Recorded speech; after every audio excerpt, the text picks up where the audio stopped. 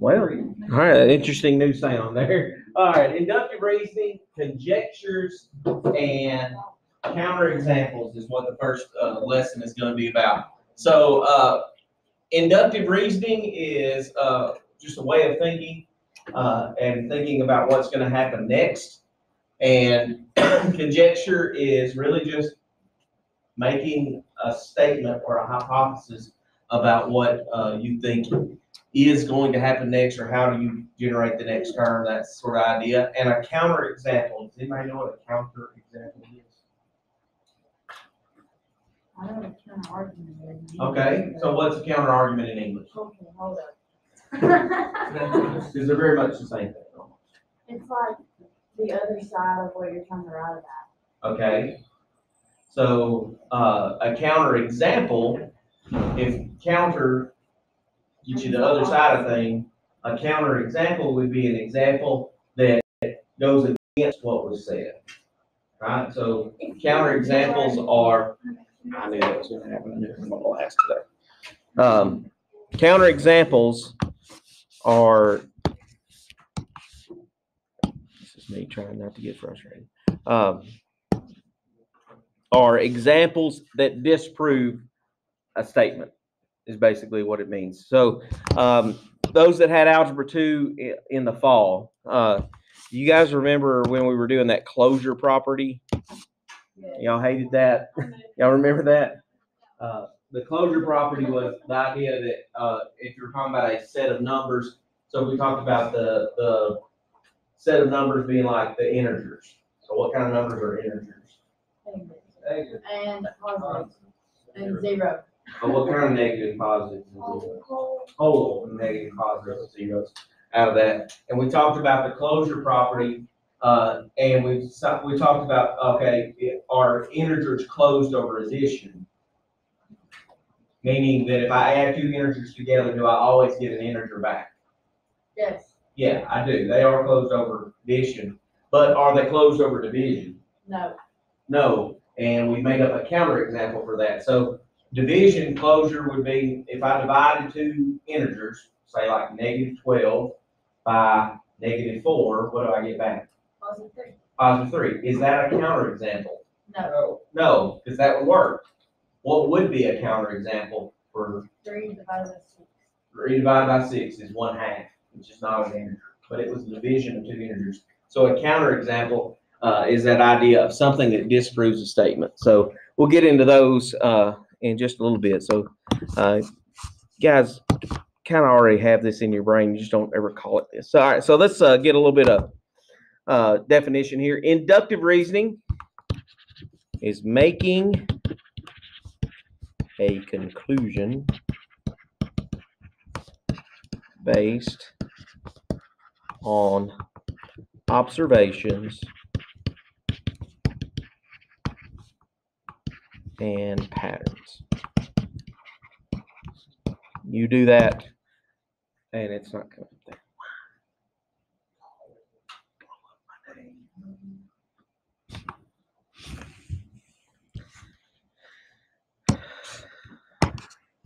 Take a deep breath. This is how you keep your head from exploding.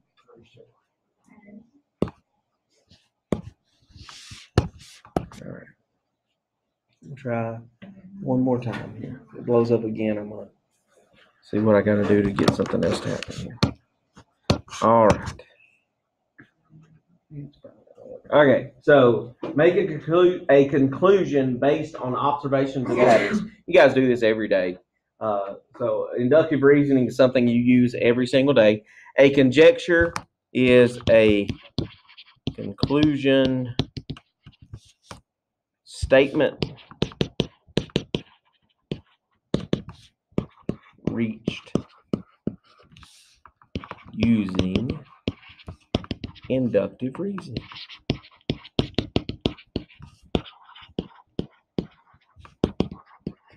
Been doing this since you were in elementary school. These kind of problems come up every year, seems like. Extending a sequence. So write the next 5 terms of this sequence, and then we're going to write a conjecture. So finding the numbers is the math part. The conjecture is the reasoning part. So we're going to have to write in words what we're doing to get the next statement or next term. They're subtracting 7 every time, so the next term would be 10, 3. Okay, so our conjecture could be to generate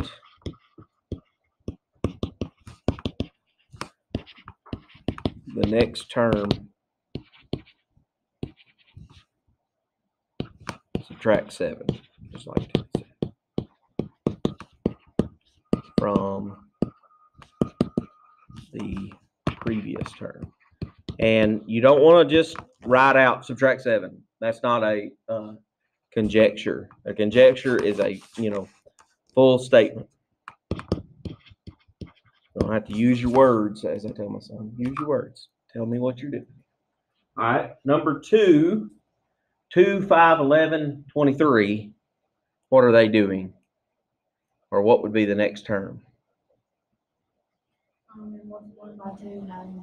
Okay, 2 times 2 plus 1 is 5. 5 times 2 plus 1 is 11. 11 times 2 is 22 plus 1 is 23. So that seems to be working. So the next term would be 47. And then double that, be 94 plus 1 is 95. Double that's 190 plus 1 is 191. Double that would be 382 plus 1 is 383. Double that would be 600 plus 160, which is 766 plus 1, 767. So to generate the next term, to write it out,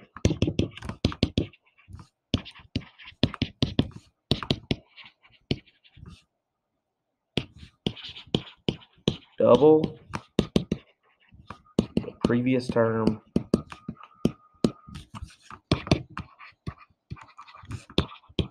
and add 1. And if you wanted to write the number 1 there, you could instead of word. I'm not that picky. But do write out a full statement. Don't just say double it plus 1. That's not a full statement. So please write out a full statement. Just trying to be formal here. Number 3, maybe a little tougher pattern. I don't know. I don't think it is. I don't think like everybody else. So what seems to be the pattern here? What do we know about all those numbers?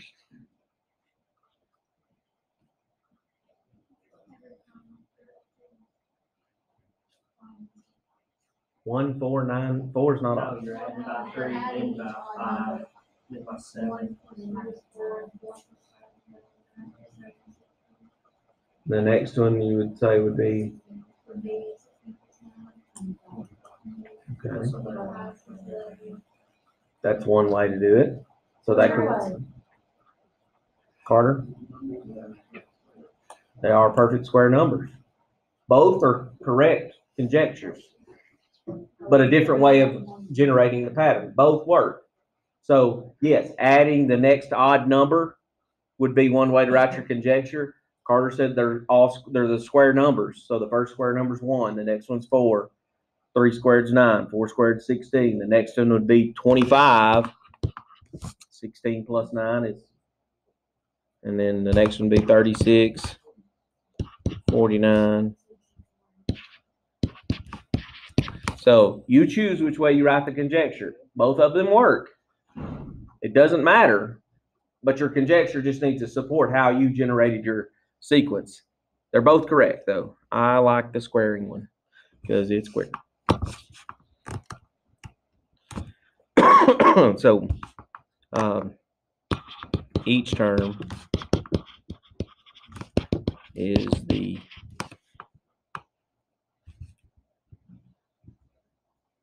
square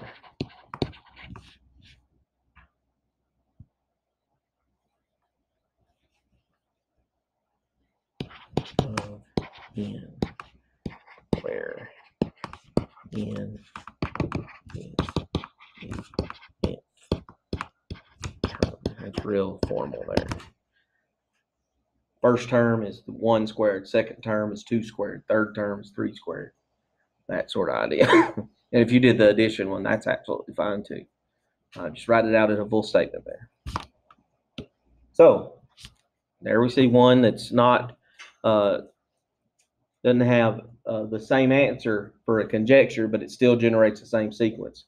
That happens, and it's okay. All right. Number 4. Okay, there's letters. This is math class. There's not supposed to be letters.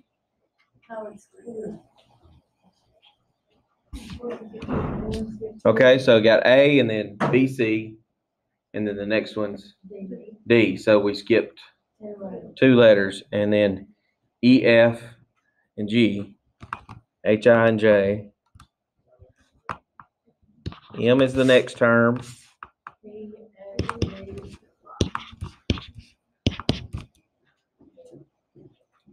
There's a pattern. It's a little weird. It's different. Okay, so the next term is found by skipping 2 letters in the alphabet. So I'm going to write it to generate the next term.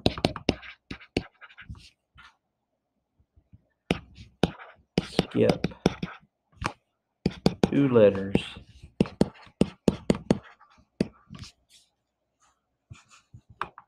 after previous term.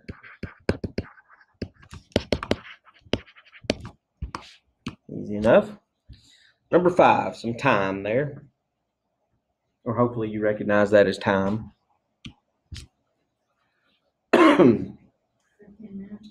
Is it 15 minutes? 7:30? It's 25 minutes. So 25 minutes from 8:20 would be 8:45.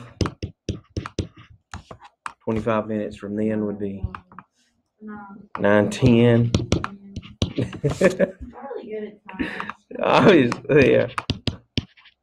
I've come to the realization that a good part of the world is not very good at time.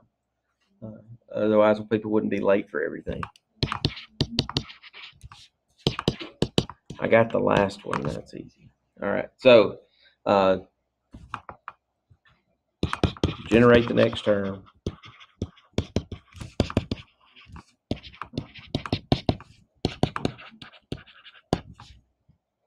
Add 25 minutes. Important that you say add 25 minutes to that because it's time in hours and minutes there. So be careful of that. That's important.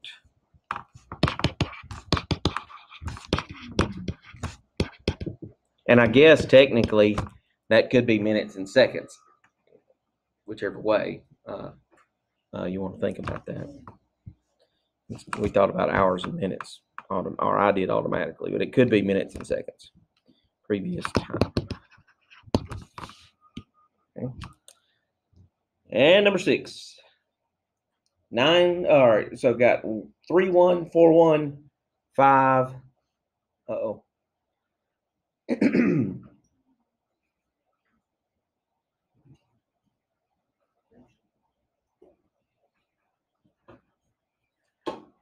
This one. Think bigger than that. That technically that's a pattern that's showing up here, but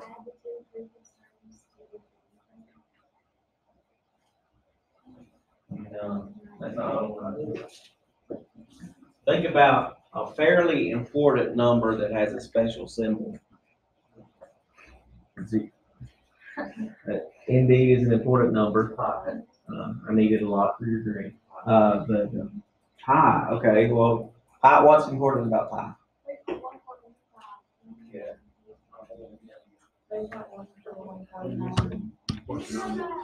Yeah, it really is that.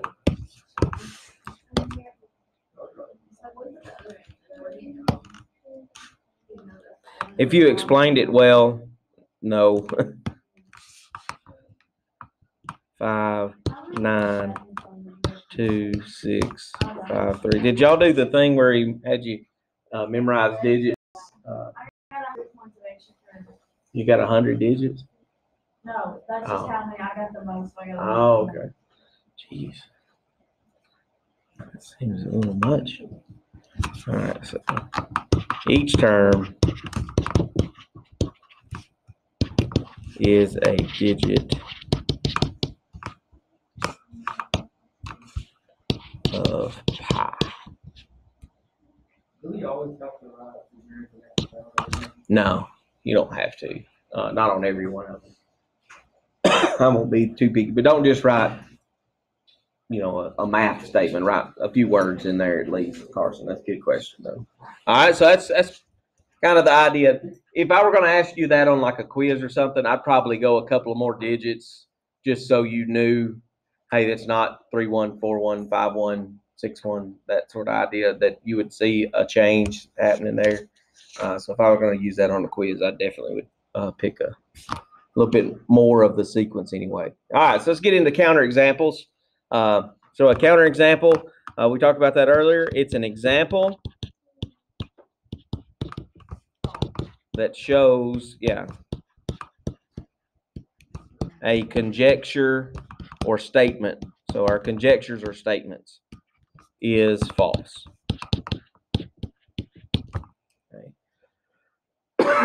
So we're going to be looking at some conjectures and deciding, are they true or false? If they're false, we're going to write a counterexample for that. So number 1 says the sum of any two consecutive integers is always odd. True? Okay, yeah, because if you add the integers together, I'll take the special case like 0 plus 1, that's odd. 1 plus 2 is 3, that's odd. And that carries on forever there. So definitely true. First one is true. Number 2, true has a U in it. All right. Product of two numbers is always larger than either number. The product of two numbers. So somebody that said false, give me a counterexample.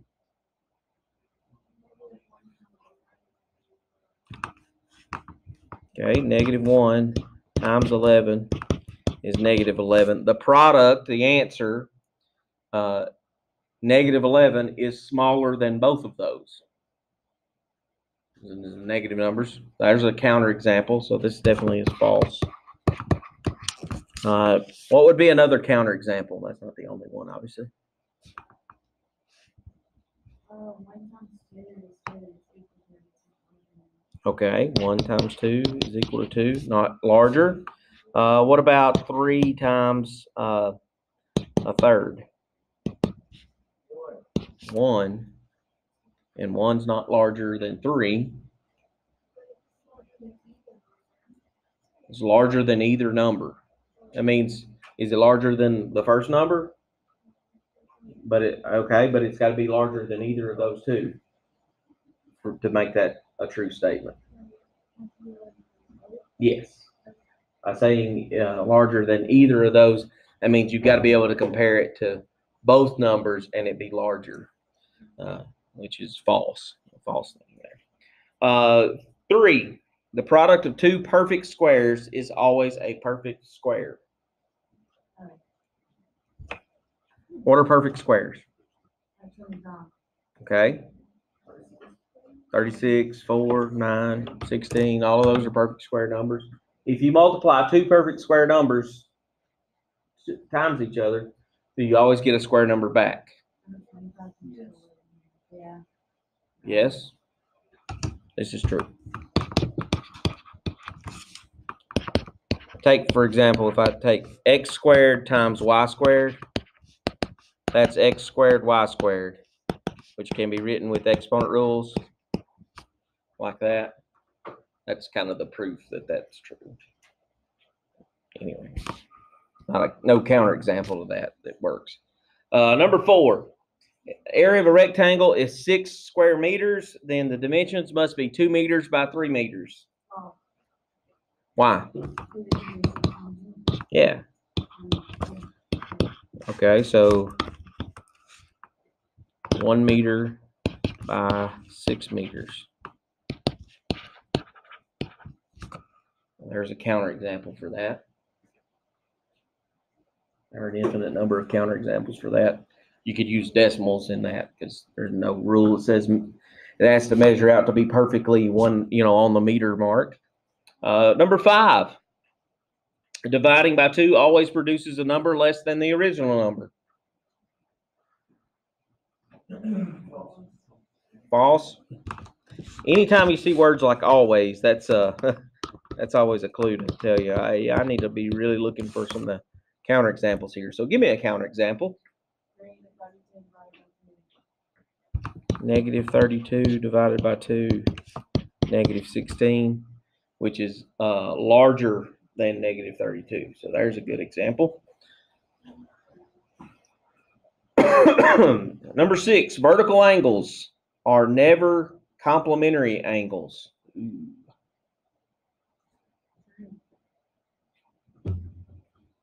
What do we know about vertical angles from Unit 1? That they're equal to 180. No. They have the same measure, okay? So what do we know about complementary angles? 90 degrees. They have to be 90 degrees. So are there ever any 2 angles that have the same measure that could add to be 90 degrees? They could be both of them 45 degrees, right? So this would definitely be false.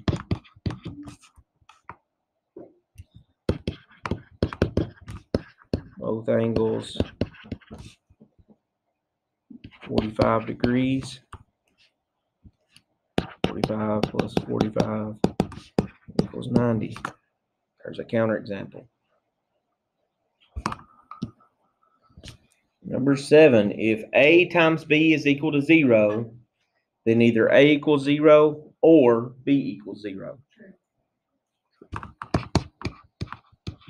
That's the zero product property, is what that statement is. We use that in Algebra 1 and Algebra 2.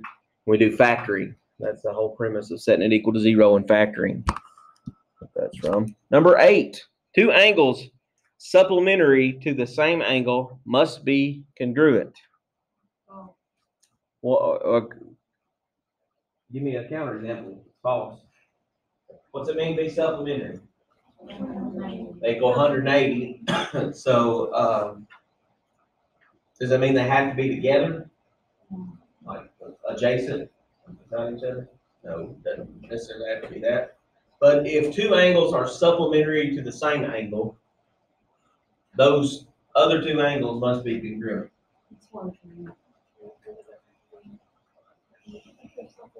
Doesn't necessarily mean that they're perpendicular.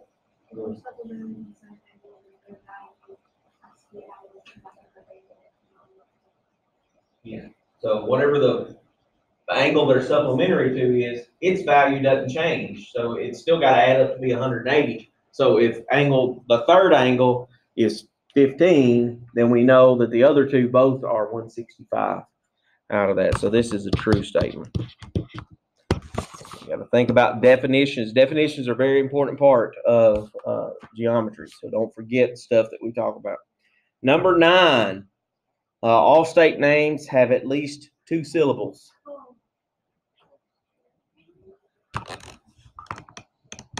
I'm going to say false. Give me a state that doesn't have 2 syllables. Alaska. Well, it doesn't have at least 2 syllables. So it can have more than 2. You need 1 syllable. Oh. We're going to do a lesson on, I may be an English teacher in here. Ohio. Oh my God. Iowa.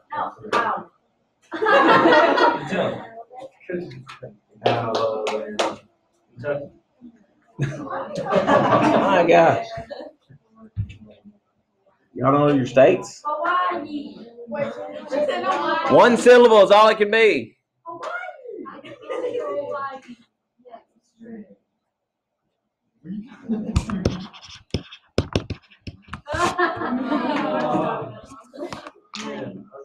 I'm going to talk to Coach Austin and the English department. Number 10, squaring a number and adding 1 will always produce an even number. Squaring a number and adding. 6 squared is 36 plus 1 is 37. Okay, so that you're saying you've given me a counterexample, so it must be false. 6 squared plus 1 is 37. Give me another counterexample. 2 squared. And definitely not even numbers there. Good job. Easy as that. All right, below that, you could make up your own if you want to play that game at home. All right, flip over to the next section. We'll get this knocked out here.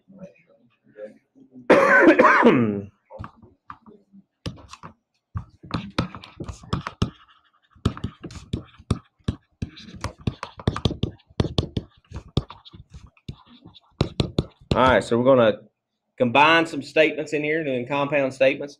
A statement is a sentence that is either true or false. Yeah, it is very much related. Why we're doing them on the same day, it makes sense. This is called its truth value. So each statement or sentence is going to have a truth value to it. We're going to represent those using letters like P and Q. Is what we'll use the most today, is letters P and Q. So you have a statement P, supplementary angles have a sum of 180 degrees. What is the truth value for that statement? Your supplementary angles have a sum of 180 degrees. Yeah. So it's true. So its truth value is true. Yeah, just a T is all you need there. All right. When we have statements, we can do things to those. And the negation of a statement has the opposite truth value. And the symbol that we use for the negation of a statement is this little squiggly hyphen. And you read that not, and then the letter of the statement's name, so not P. For example, there underneath that, not P is taking the negation of that first statement. The original statement was that supplementary angles have a sum of 180 degrees. The negation of that statement is that supplementary angles do not have a sum of 180 degrees, which the truth value for that would be false, right? Because we know that supplementary angles do have a sum of 180 degrees. So the negation puts a not into the statement. If the original statement had not in it to begin with, it takes it out. Okay, so negation either puts a not in or takes it out, depending on what the original had. Okay. Compound statements. What are compound statements in English class? Connected by a conjunction. What conjunctions normally connect things? And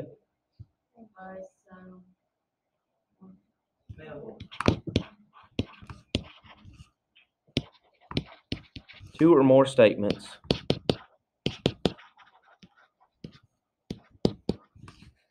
joined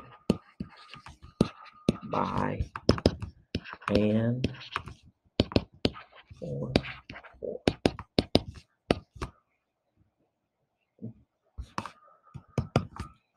A conjunction, statements joined by the word and, is written with this symbol. Little house top. Okay. So when you see that, you're reading P and Q. That's what that reads. Then its truth value when you have a compound or conjunction statement is true when both statements are true.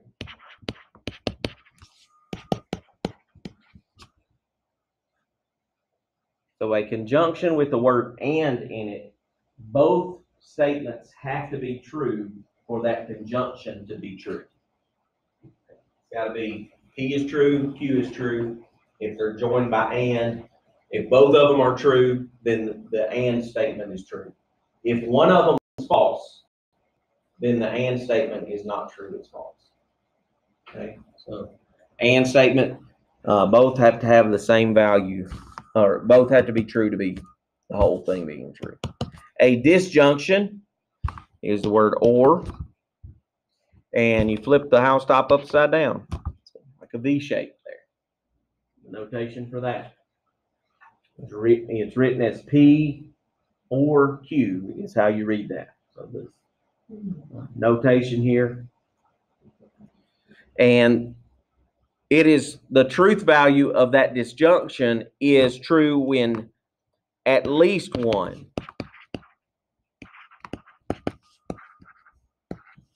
statement's true. Or only takes one of them being true for the whole statement to be true. Okay? And both of them have to be true for the whole statement to be true. Or's only one of them. And it doesn't matter which one, first or last. Okay? So, let's take these ideas and do a little bit of work here. All right? So, we're given these statements, P, Q, and R, and we're going to write compound statements and then determine their truth value. So, statement P is there are 7 days in a week. Statement Q is March has 30 days. Statement R said Halloween is on October 31st. So before we start, let's get the truth value of each statement. P. 7 days in a week? Definitely. I think there's about 13 this week. Even though it was a 4-day week. All right. Q. March has 30 days.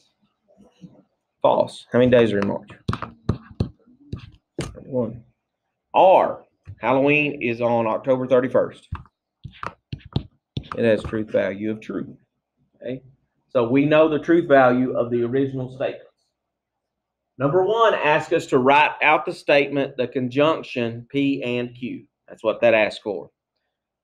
All right. So that writing that out is there are 7 days in a week and March, capital M,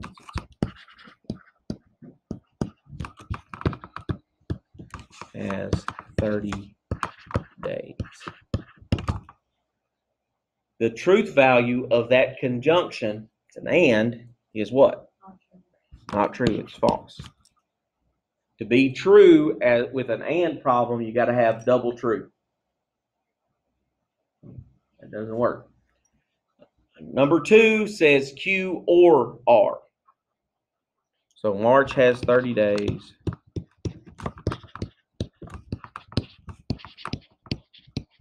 Or Halloween is on the symbol. Oh, that's it. And sorry, I'm getting ahead of myself. And sorry, October 31st. Sorry, my brain flipped that symbol over. It's good to know. All right, so March has 30 days and Halloween has 31. Oh, is on October 31st. So false because why? Yeah, it only has one of them, and to be true, it has to have both. So this one would be false truth value. Number 3, P and R.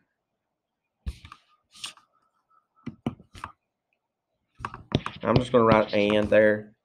We know how to write the statement out, right? And then what's the truth value?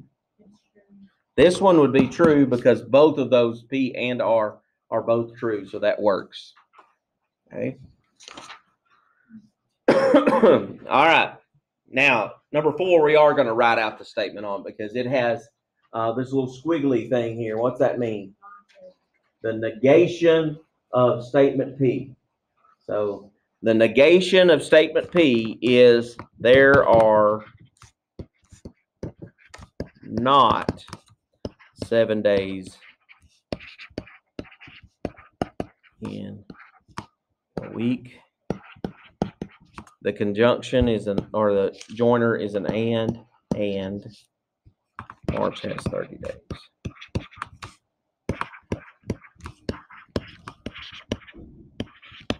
So the negation puts the not in there because it wasn't there to begin with. So we got the first statement, not P, its truth value is false. The truth value for Q is already false. False and false equals a truth value of false. No. To be true, they both have to be true in an and. All right, finally, number 5, we get to swap over to an or statement. P or Q. Okay, so or, and we could write out the statements. No negation going on here. There are 7 days in a week, or Halloween is on October 31st. Its truth value would be true because both of them are true, but what are the rules for or statements? Only one has to be true for the truth value of the statement to be true. All right. Number 6 has got a negation in it, and it says March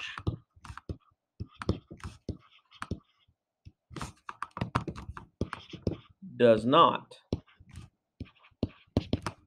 have 30 days. Or, and then R is Halloween is on October 31st. All right, so the whole statement is definitely true. What about the negation of Q? Is it true or false? It's true now, right? The negation of true or negation of Q is true. March does not have 30 days, it has 31. All right, number 7, a double negation. Not P or not R. Okay, so there are not 7 days in a week, or Halloween is not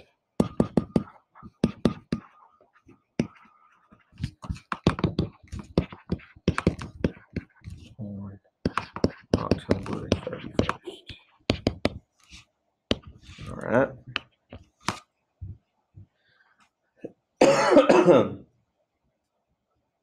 It's its truth value. There are not 7 days in a week has a false reading.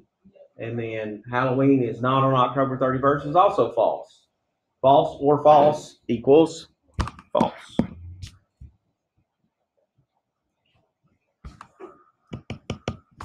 Number 8, not P or not Q. So not P, again, is there are 7 days in a week. There are not 7 days in a week.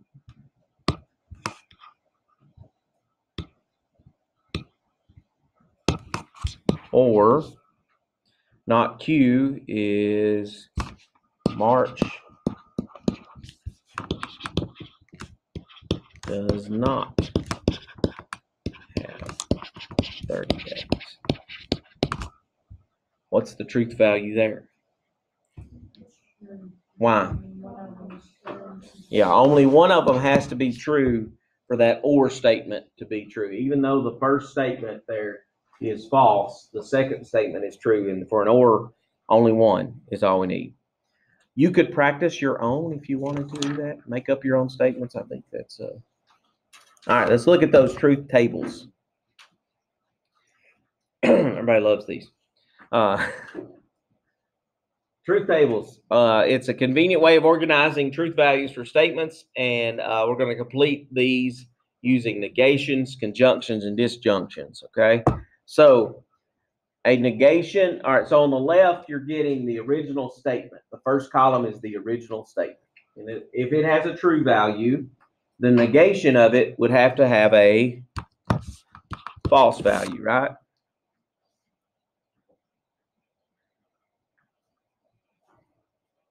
If the original statement was false to begin with, the negation of it would be true.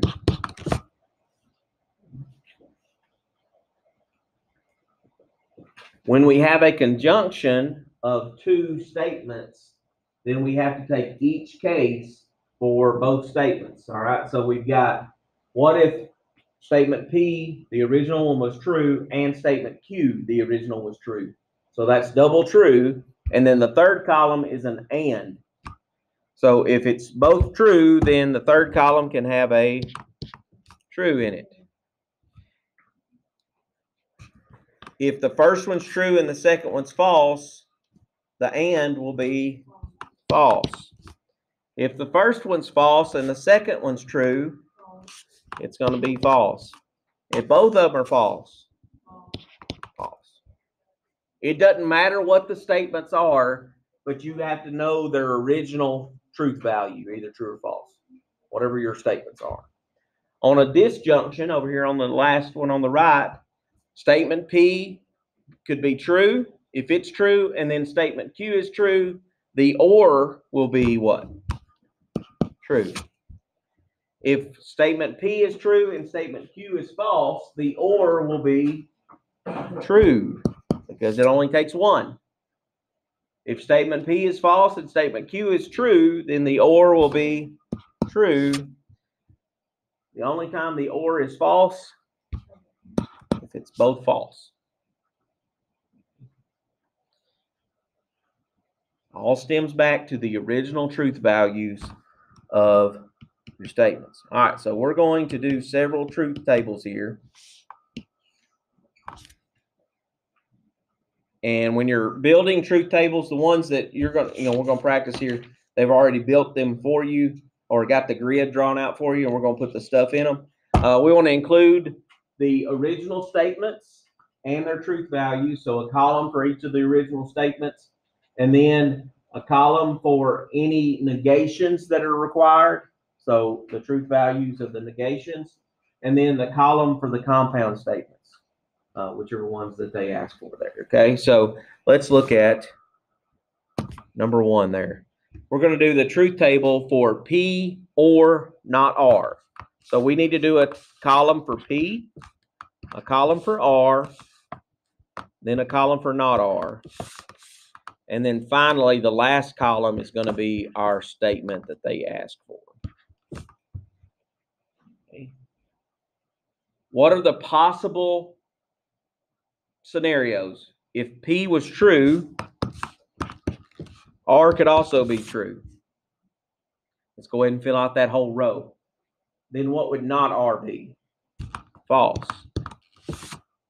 And then the last column asks for P or not R. So this is this first column and third column.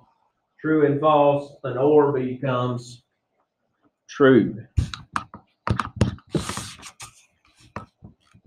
What if P were true and the original R was false? The not R would be true, and then the or would be true. And then we get to what if P were false and R were true? Not R would be false, so the or would be false, because it's a not R in the or statement. And then the last scenario is that both of the original statements were false. That means the not R would be true then. So the or would be a true statement. Okay. All right. So this one, number two, what are the columns that I need? Yeah. I'm going to go ahead and put the not P in the middle. It technically doesn't matter what order you put those things in there, just because I think it makes it easier to read a little bit there. If you put the Q in the middle, it's actually fine. It's the same thing. And then the third column would be our and statement, not P or, and Q. All right. P were true, not P would be false, and Q could be true. So not P being false and Q being true would equal us a false on the end. If P were true, not P false, and then Q were false. Be false, false, which is a false. And then we get in, okay, well, P is false now. Not P would be true. Q could be true. That's a true. False, true, false, false.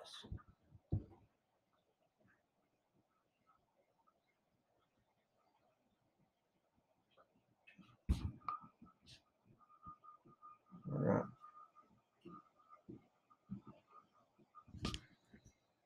Let's do number 3. So we need a column for Q, not Q, and R. And then our final one, not Q or R. So we got scenarios for Q are true, not Q would be false, and then R could be true. So its OR statement would be, what would the first be? True, right? If Q were true and not Q was false and R was false, the OR statement would be false. If Q were false, not Q is true, R is true. That'd be true, wouldn't it? And then if Q were false to begin with, not Q would be true, and then R has to be the other one, which is false. True, false would be true because it's an OR statement.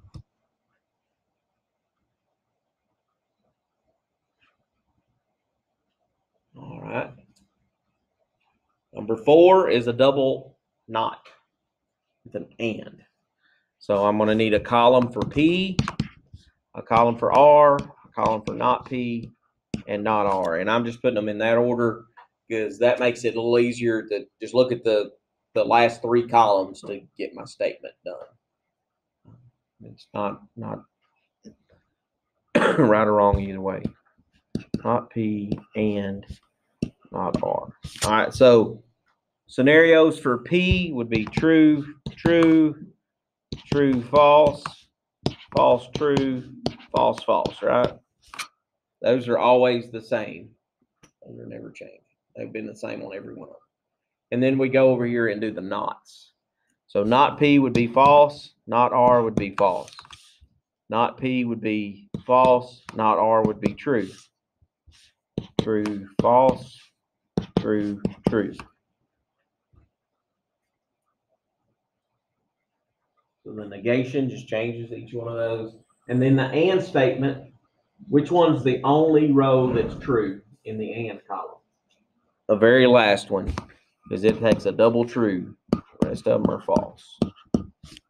Easy stuff.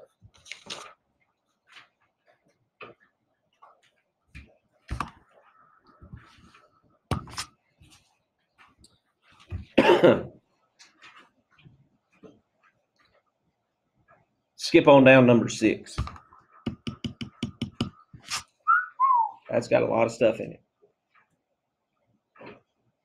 So they've already got the grid set up for you here to fill out. So we've got 3 original statements. We got P, Q, and R. And then we've got an and statement on the inside that's in parentheses. So I'm going to put it first because think order of operations, parentheses, that's going to go first. So I'm going to do the Q and R. And then the last column is going to be the one they're asking for. So P or Q and R. All right.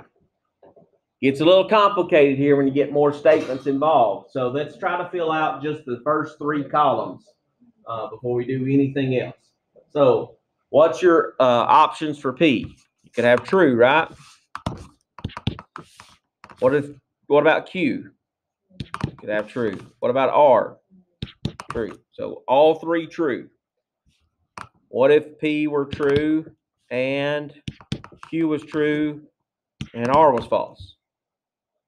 So I'm just changing the R at that point. Then I have the option of P being true, Q being false, and R being back to being true. Then I have P being true, Q being false, and R being false. All right. So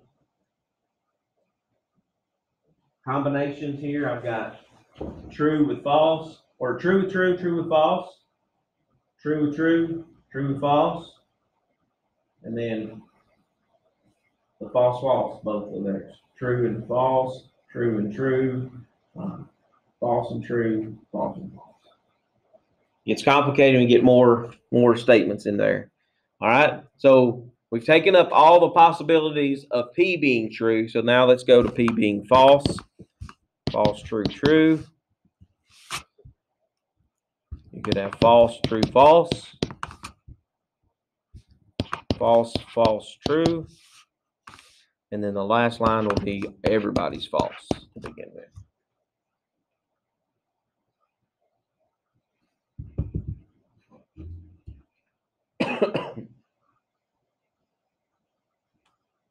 All right. Now let's do that and statement. Just Q and R is the only two we're looking at there. So Q and, so which ones are going to be true? Which rows? The first one. Q's true and R's true, which would be fifth one. That's the only ones that are true, and the rest of them have to be false because it's an and.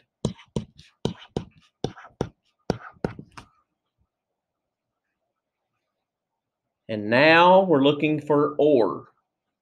So we're looking at first column and fourth column.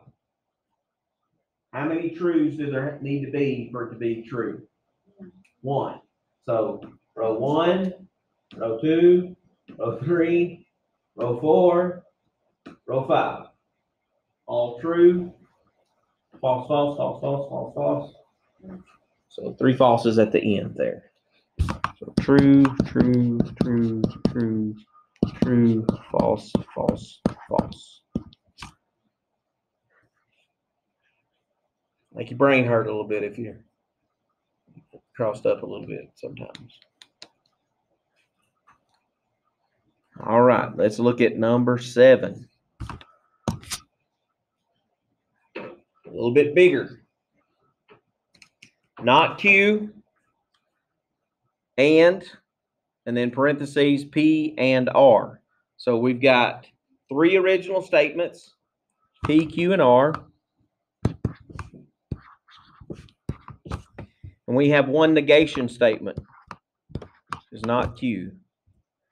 And then we have P and R. And then finally, the last.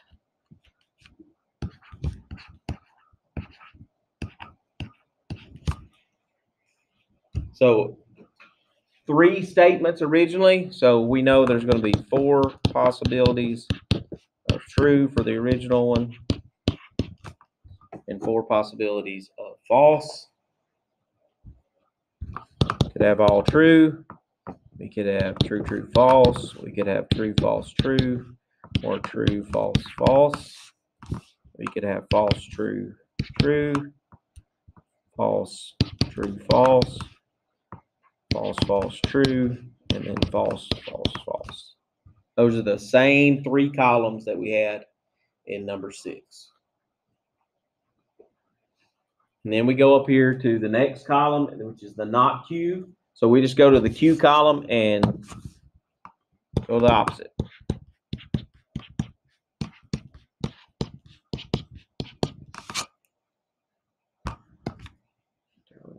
How bad are here? The and column, P and R. P and R.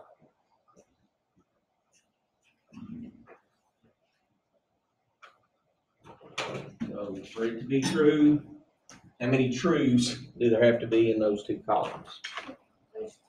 Got to be two two truths. So P and R, that's true. And then the third one, and none of the rest of them, right?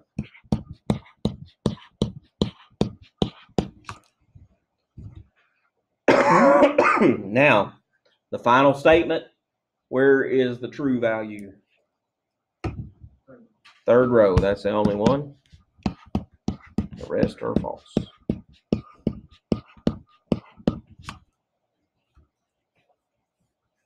Realize these are coming from statements that you're going to get. It really doesn't matter what the statements say to begin with. Their truth values are what we're dealing with here. It's a logical thing here, not necessarily a knowledge type thing. It's just logic is what we're dealing with. And when we're dealing with proofs later on or next week, the logic idea is what you want to go with there. Y'all want to try 8? Or you think you're good? Think you got it? All right. That's not a hard thing. I did plug you in. Oh. So